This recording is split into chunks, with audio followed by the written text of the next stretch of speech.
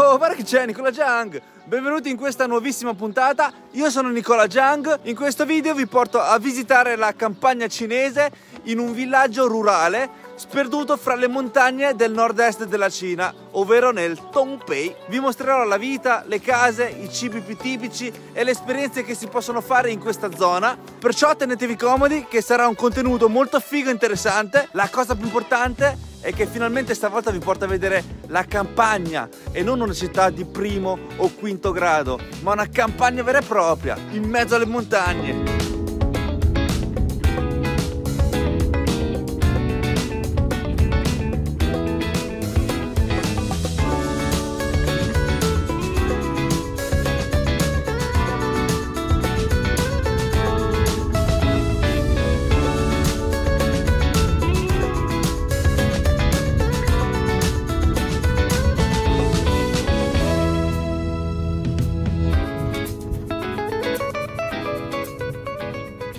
Hanno bloccato la strada, nel bel mezzo della strada c'hanno sto tavolino in cui stanno tagliando il maiale.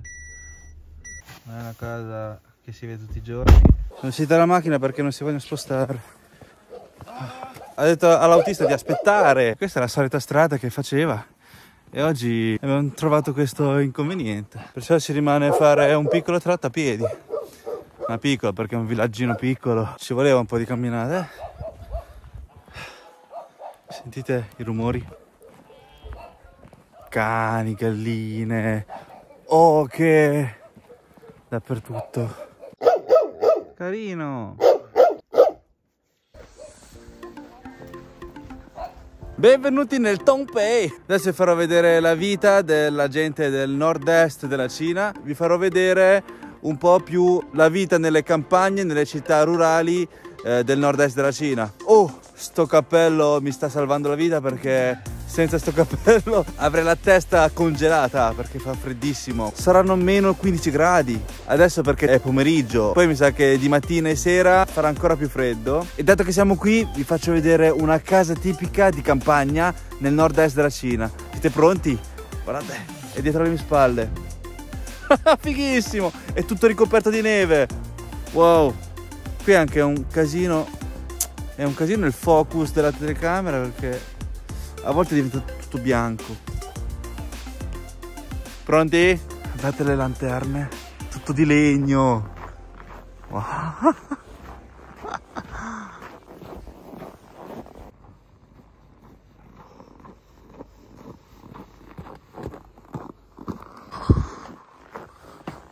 Ecco qua. Oh, dove c'è le chiavi?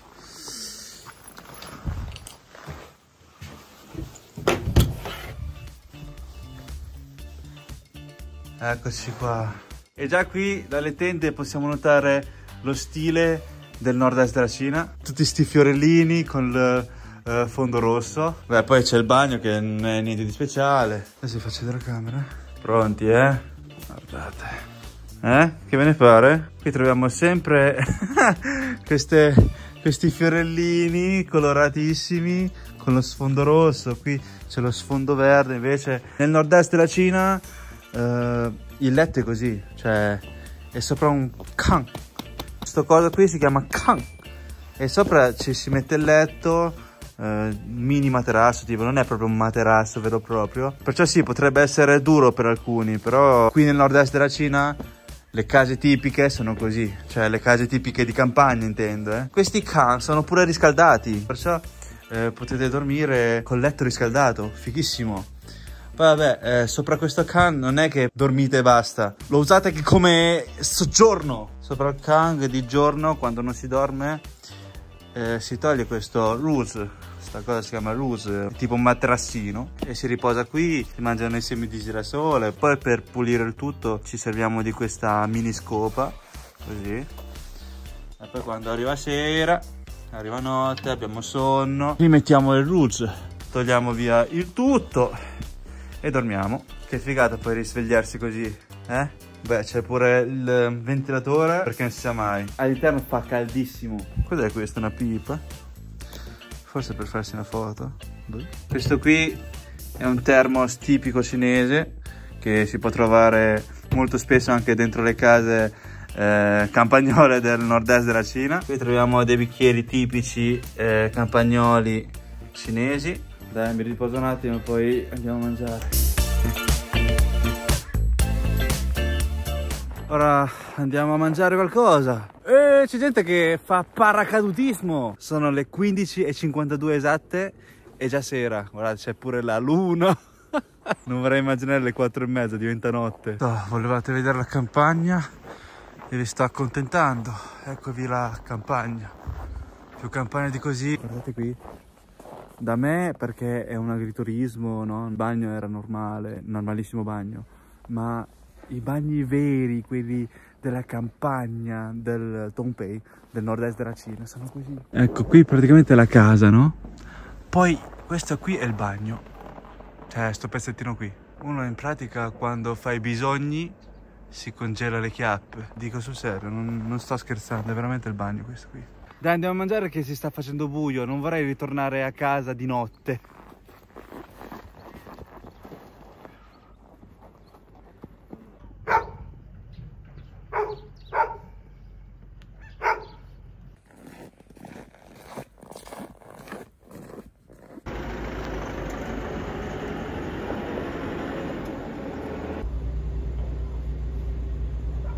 Eccoci arrivati, ora vi porto a mangiare un piatto tipico del nord-est della Cina che si chiama Tie Guo Dun, ovvero una pentola di ferro in cui ci mettono di tutto, verdura, carne, eccetera. Poi vi farò vedere, no raga, vendono pure i tang hulu per strada così, guardate. No beh, che stile. Qui dobbiamo stare attenti al ghiaccio che è scivoloso, molto scivoloso. Ecco qui dove mangeremo noi, in questo localino. C'è sto strato di plastica che hanno messo per tenere al caldo. Guardate il ghiaccio che si è formato qui.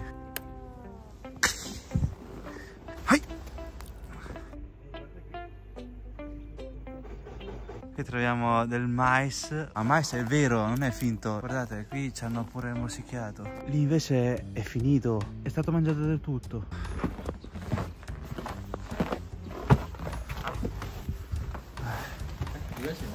Sì, sì.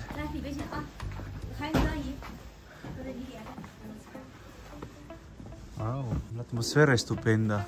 Qui sono tutte stanze, all'interno della stanza ci abbiamo tutti questi tavolini su del can. Figo.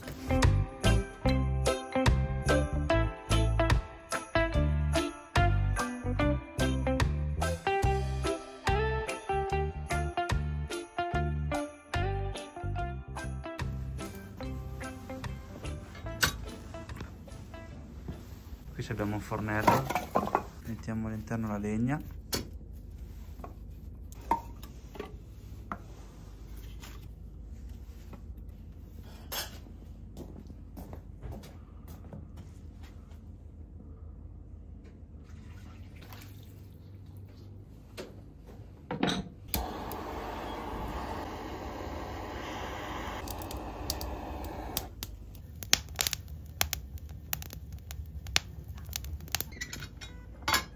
Le scarpe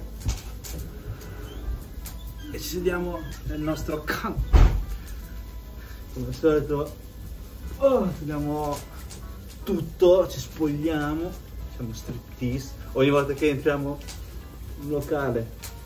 E così fa veramente caldo. Intanto ci hanno portato dei semi di girasole da stuzzicare mentre aspettiamo la preparazione del cibo. Qui ci hanno messo un mucchio di roba. C'è carne, verdura, patate, funghi. Ci sono pure i noodles di patata. Ora stiamo aspettando che cuocia. Sta già facendo un profumino pazzesco. E mentre aspettiamo facciamo il kewaz, che vuol dire mangiare semi di girasole. Kewaz.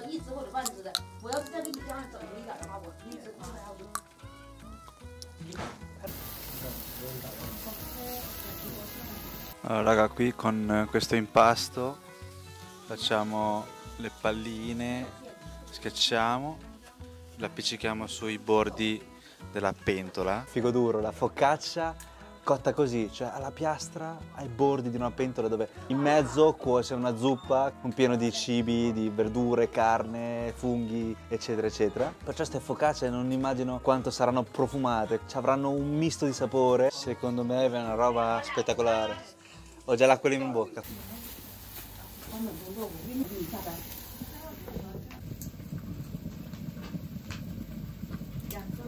Oh, guarda che c'è Nicola Chang, questa è la mia intro fantastica. Oh, in questo viaggio sto mettendo dei vestiti proprio stupendi.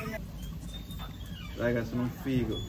Quando mi sono spogliato tutto c'avevo solo la t-shirt. La cameriera, la zia mi ha chiesto: ma non c'hai freddo? Ti devo portare un cappotto? Ho fatto: no, un cappotto con i fiori. Con i fiori? Ok, dammi un cappotto con i fiori. Abbinato c'è pure un cappello con i fiori. Fiore proprio tipico del Dong Bei, del Nord-Est della Cina. Perché qui è tutto sto fiore qui. Però abbiamo pure un succo che si trova solamente in questa zona qui, che è il il succo della betulla bianca, che è un tipo di albero che si trova in questa zona qui. Cioè questo albero gli fai un taglio e esce questo succo qui. Dovrebbe far bene anche alla salute. Alla salute.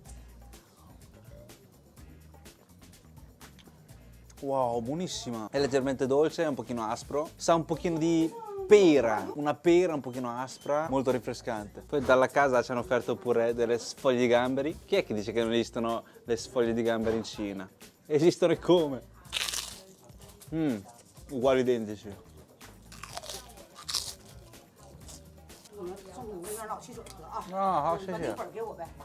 Oh. Poi dalla casa ci hanno offerto pure sembra una birra? Che è? C'è un bambino con gli occhiali, un bambino boss. C'è scritto che... ok. È un succo frizzante all'ananas. Ah, 香菜不吃，谢谢。葱可以，谢谢。Buonissima, ananassoso. Wow. Vediamo un po' di cipollotto. Gli ho detto no al coriandolo perché il cameraman non piace il coriandolo.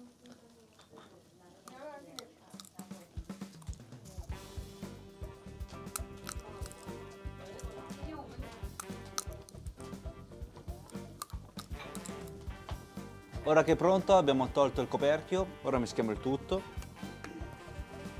E questo piatto qui si chiama Tie Guo Dun. Dun è proprio questo metodo particolare di cuocere il cibo ed è un metodo tipico di cucinare del nord-est della Cina. Abbiamo anche i fagiolini essiccati, le patate, il ponji che è il pollo allevato in casa e questo pollo deve essere abbinato per forza con questo fungo qui che in cinese si chiama zhengmo ed è un fungo che si trova solo da queste parti. Poi c'è sto brodino che sta emanando un profumino pazzesco. Poi troviamo anche dei noodles larghi di patata dolce. Ah sì, poi vi ricordate questa focaccia che ci hanno attaccato sopra? È una focaccia fatta con la farina di mais. Adesso raffreddiamo un po'. Vediamo sto pane fatto con il mais. Scotta. Questo è tipo un pane al vapore cinese, ma più maesoso e un pochino più croccante, perché è stato preparato sia al vapore che attaccato alla piastra, perciò è al vapore piastrato, capito? E questo qui si mangia immergendolo dentro la zuppa.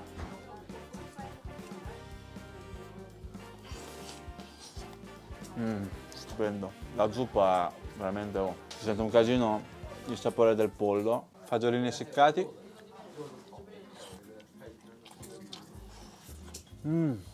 Morbidissimi, si sciolgono in bocca. Questi fagiolini sono stati essiccati per conservarli al meglio, perché qui nel nord-est della Cina coltivano moltissimi fagiolini d'estate e per conservarli al meglio li essiccano, come si dice? Sì, c'è il sapore del fagiolino, essiccato è ancora più morbido e si scioglie in bocca, non c'ha quella croccantezza del fagiolino fresco. Pezzo di pollo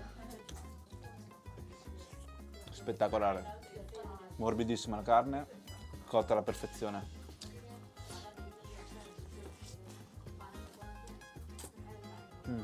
Proviamo sto fungo. Sa di fungo. Patata. Si sgretola. È molto farinoso. Noodles di patata dolce. Il sapore è molto pulito, leggero, ha quel pizzico di salato molto piacevole, perciò la cucina del nord-est della Cina è una cucina molto pulita che punta più sulla freschezza e non ci mettono così tante spezie, no? Condimenti vari. Infatti questo piatto qui si sente moltissimo il pollo, non è olioso, non è per niente piccante, si sente moltissimo la freschezza di tutti questi prodotti. Qui troviamo pure delle zampe di pollo, bella grossa sta zampa. Cos'è questo? No, la testa! Questa cresta andava di moda un bel po' negli anni precedenti. Ci abbiamo quasi tutte le parti del corpo del pollo, guardate. Troviamo pure il cuore del pollo.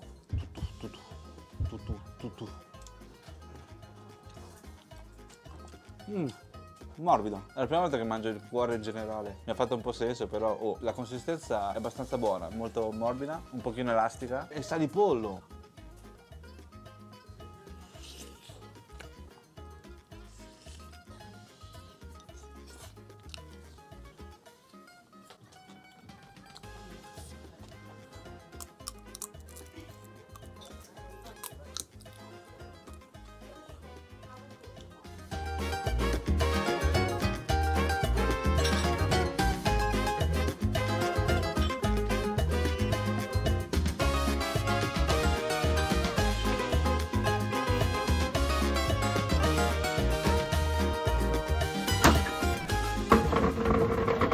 Oh, che freddo. Sono pure pesci. Pesci freschi. Ah, sì.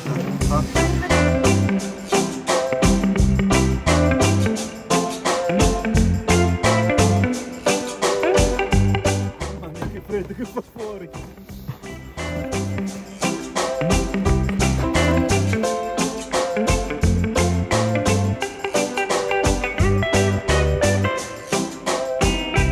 Abbiamo trovato un mini market, compriamo 2 bottigliette d'acqua. Ah, Neymar! Era chiuso. Ah, sì, sì. Lei 2瓶水.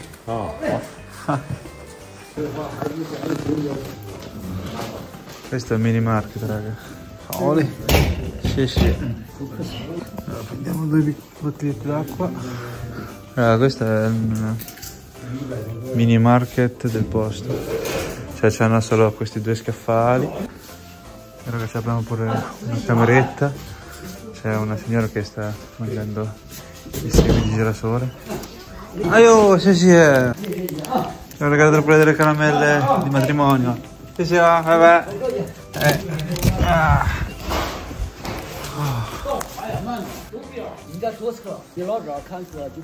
Sì, sì, vabbè. Sono calorosissimi, abbiamo preso 2 bottigliette d'acqua in questo mini market. Mini market a condizione familiare, perché più che mini market mi sembra più una casa. Siamo entrati in una casa e in questa casa c'avevano questi 2 scaffalini di bere, di mangiare, vabbè, qualcosina c'avevano, poi era molto alla buona. Abbiamo speso 3 yuan in totale e poi ci hanno regalato pure le caramelline che si chiamano shitang, ovvero delle caramelle del matrimonio, tipo i confetti, perché sicuramente oggi qualcuno si è sposato della loro famiglia. Ci sta, troppo carini. Poi ci ha detto pure di stare attenti che per terra c'è ghiaccio e di non scivolare. Adesso torniamo in camera perché fa un buio. Poi qui in mezzo alla campagna è molto facile trovare gli animali, è possibile trovare orsi e tigri, però gli orsi d'inverno non ci stanno, sono in letargo. Ci sono le tigri però, o se no ci sono anche i cani randagi e non vorrei trovarmi un cane randagio davanti mentre passeggio. E dato che siamo in campagna, alla reception mi hanno appena comunicato che non ci sarà l'acqua, mi ha spostato in un'altra camera dove c'è ancora l'acqua. Oh, speriamo che è più bello. Vorrei stare in casa, raga, vorrei stare con i parenti, invece non sono parenti, sono alla reception. Questa è la saletta dove faremo la colazione. Allora, ci sono i 2 figli che ci stanno portando a vedere l'altra camera, che è un po' distante da qui. Sì, perché c'era un autista, però non si fa vivo, perciò ha chiesto ai 2 figli di portarci loro, ma uno di loro non voleva perché doveva finire di mangiare, e dopo la mamma ha detto ti do 10 yuan e lui ha fatto ok. È lontanissimo. Sola. Oh, va, invece? L'ho veduto strada. Oddio. Facenti, eh? Cosa guarda? Cerca loro? Wow, 我是中国人。没有，我是意大利来的。意大利。哦。对。就说你是韩国人。啊，韩国人不是。欧洲来的，欧洲。Mi fa paura perché sono appena le 6, sempre la notte fonda. Qui in campagna ci stanno i cani che mordono, si chiamano Tugo. Sono i cani che fanno da guardia e basta, perciò se li slegano ti sbranano. Ecco, siamo arrivati finalmente. Oh, siamo arrivati. Qui è più bello. Oh, che caldo qui dentro. Mi si sono appannati gli occhiali. Comunque sta camera è stupenda, è molto più grande di quella di prima, è molto più tradizionale. Perciò sì, vi farò vedere pure questa camera. Aspettate che vado a prendere le valigie e tutto e mi sposto qui. Cacchio, ho voluto prima vederla perché chissà dove mi mandavano. Ah, sì. Oh.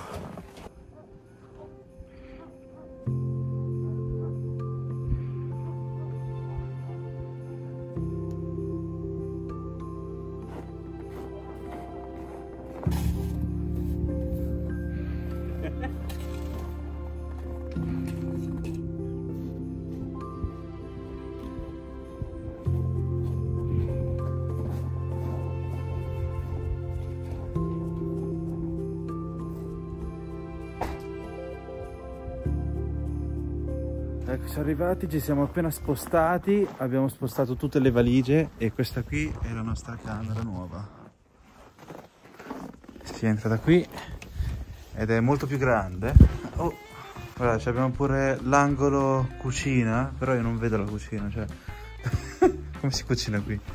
Non c'è alcuna cosa per cucinare. C'è il bagno normalissimo come quello di prima, il lavandino, qui c'è pure la sala da pranzo o da cena. Poi ci spostiamo qui. Ecco qui la nostra camera. E diciamo che la televisione fa più cagare rispetto a quello di prima. Qui invece il è molto più grande. Diciamo che è un pochino più moderna sta stanza, però ha sempre quella particolarità del Dong Bei, del Nord-Est della Cina. Cioè, guardate le tende. Ehi! Le magnifiche tende del Dong Bei. Poi abbiamo pure il materassino, cuscini, tutti col tessuto a fiore. Praticamente qui sotto c'è la legna, no?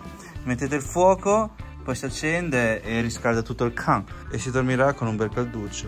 Dai, adesso metto a riposare, che qui tocca dormire presto e svegliarsi presto, perché il giorno veramente finisce prima. Le 4 di pomeriggio qui è come se fosse le 8 di sera in Italia. Cioè, fra un'oretta dormo, così domani mattina mi potrò svegliare prima e avere più tempo per fare tutti i contenuti per voi. Una particolarità che ho notato nel nord-est della Cina è che non esiste alcun frigorifero. Questi cassetti non sono cassetti, sono per nascondere i tubi. Guardate, sono tutti per nascondere i tubi.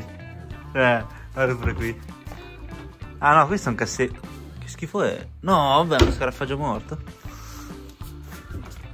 Vabbè, questi sono cassetti, ma il frigo non esiste. No, non esiste proprio. Alla fine, per conservare qualcosa basta metterlo fuori dalla porta. Sì, perché qui fa freddo. Il frigo che cacchio serve? Tipo, se volete bere un'acqua fredda, che si apre sta porta, ecco. La mettete qui.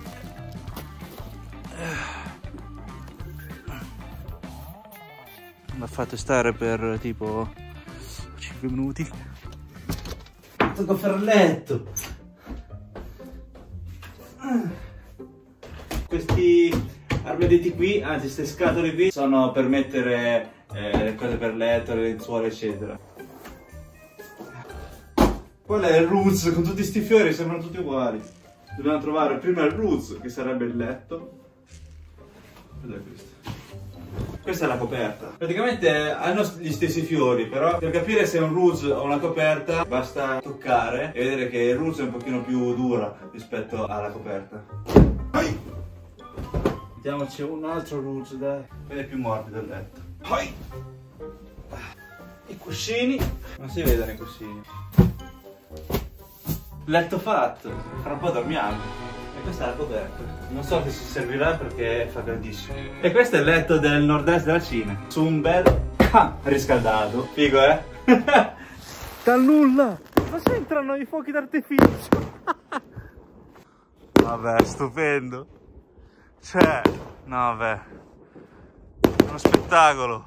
Che c'entravano. Oh, l'acqua. Vediamo se è pronto. Beh, dai, bello freddo, eh. Stiamo dentro che sennò me lo schiaccia. Ok, questo è solamente l'inizio di questa serie alla scoperta del Dong Bei e come avrete notato c'è la neve. Perciò nella prossima puntata vi porterò a vedere un paesaggio da sogno dove la neve fa da protagonista. Vabbè raga, è giunta al termine pure questa puntata qui. Grazie di essere arrivati fin qui e spero che il video vi sia piaciuto. Non dimenticatevi del like e di seguire il mio canale se non l'avete ancora fatto, così da essere aggiornati sulle nostre prossime avventure in giro per il mondo. E boh, ci si becca nel prossimo video. Vabbè, ciao!